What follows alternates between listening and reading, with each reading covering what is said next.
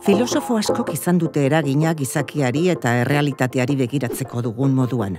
Baina gutxik lortu dute historiaren norabidean eragitea Karl Marxek bezain beste.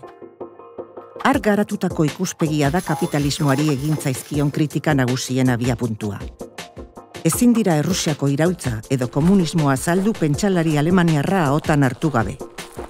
Karl Marx 19. mendean bizi izan zen, iraultzen mendea izendatzen den horretan. Ordukoak dira erregimen feudalei aurre egin zieten iraultza liberalak, baita iraultza industriala ere. Garaiko mendebaldeko gizarteak goitik bera aldatu ziren. 1818an jaio zen gaurko Alemanian, oraindik hala izendatzen ez bazen ere. Zuzenbide ikasketak eta filosofia uztartu zituen gaztetan Berlinen. 1845an Parisera jo zuen, eta bertan sakondu zuen ideia iraultzaileetan. Pentsalari sozialista utopikoak irakurri zituenan, aldizkari ezkertiar erradikal batean idatzi zuen, eta harreman estua egin zuen orduko intelektual askorekin. Denen artean, batek hartu zuen Marxen bizitzan lagunminaren lekua. Friedrich Engels sozialista alemaniarrak hain zuzen. Manifestu komunista idatzi zuten batera. Familia aberatsekoa izaki, Marxen sostengu ekonomikoa izan zen Engels. Haren lan politikoagatik jazarria izan zen Marx, eta horrek behartu egin zuen herrialdez maiz aldatzera.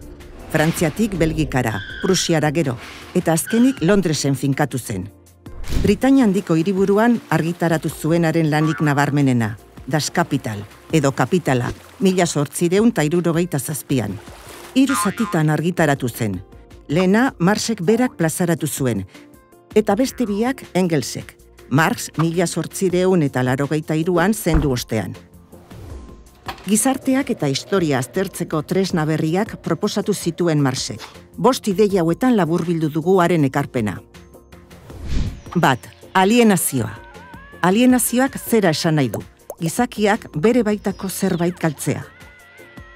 Marxen arabera, kapitalismoan langileak haren lanindarra saldu egin behar du askatasunez erabili beharrean. Eta hala, bere buruaren adierazgarri izan beharko lukeen lan hori, sufrimendu iturri bihurtzen da. Marxek lanindarraren alienazioa deitzen dio eraldaketa horri.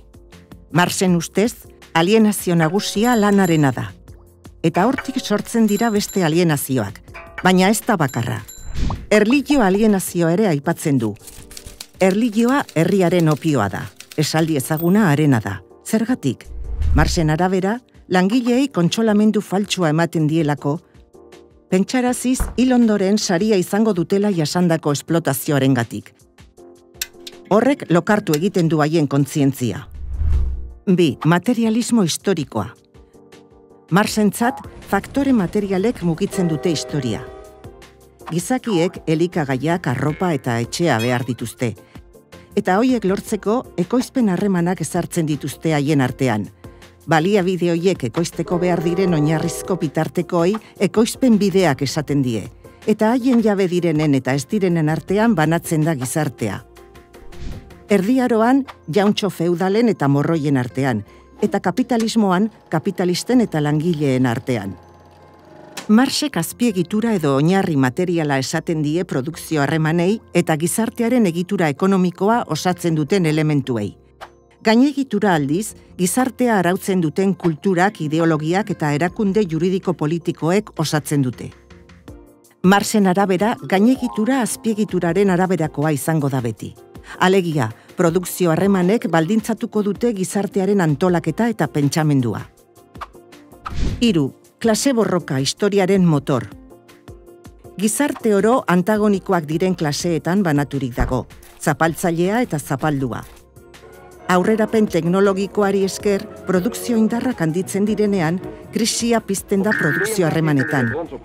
Klaseen arteko tentsioa sortzen da orduan, klaseen arteko borroka eraginez. Marxen arabera, klase borroka hori da historiaren motorra, eta horrek eragin du produkzio modu batetik besterako aurrerapena. Esklabismotik feudalismora lehenik, eta feudalismotik kapitalismora ondoren. 4. Burgesia eta langileria.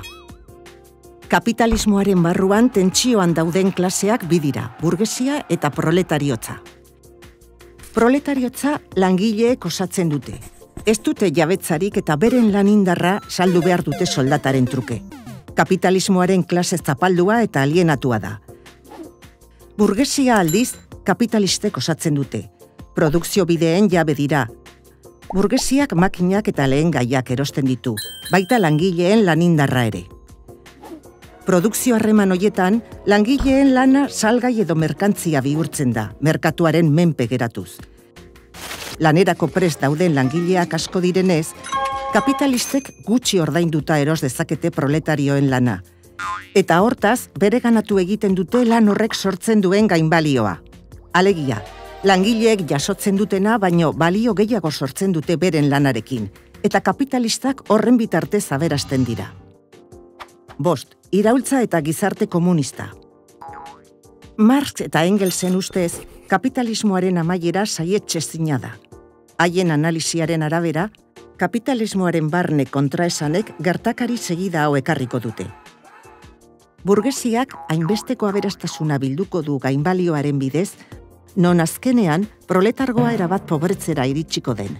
Egoera horrek, klase kontzientzia garatzera eta antolatzera eramango ditu langileak. Langileek, grebaren bidez, emantzipazioa bilatuko dute, sistema kolapsatu eta desagerrarazi egingo dute gainbalioa. Puntu horretan iraultza hasiko da. Hainbat fase izango ditu. 1. Proletarioen diktadura. Beharginek botere politikoa berenganatuko dute. 2. Aro sozialista. Produkzio bideen garapena bultzatuko da, gizarte aberastasuna handitzeko eta horrela klase antagonismoak ezabatzeko. Marxek ideia honekin definitzen du fase hau. Norberari bere gaitasunaren arabera eskatuko zaio, eta bere ekarpenaren arabera eman. 3. Aro komunista. Kapitalismoa deusestatzea dakar. Klase sozialik gabe, esplotaziorik eta alienaziorik gabe, ekoizpen bideen jabetza pribaturik gabe, eta gutxiengo baten zerbitzura gobernatuko duen estaturik gabe. Marxek ideia honekin definitzen du fase hau. Norberari bere gaitasunaren arabera eskatuko zaio, eta bere beharren arabera eman. Labur jasotako hau, Karl Marxen pentsamenduaren oinarria da. Baina haren lanaren oihartzunak bide asko hartu ditu. Haren lana osatu, berrikusi edo zalantzan jarri duten ehunka saiakera sortu ditu horrek.